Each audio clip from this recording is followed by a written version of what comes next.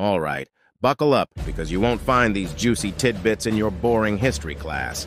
According to modern myths, the chastity belt was used as an anti-temptation device during the Crusades.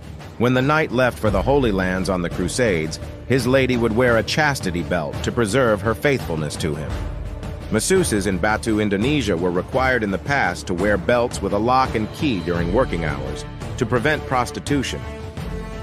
Roman soldiers took barbarism to the next level with the practice of irrumation.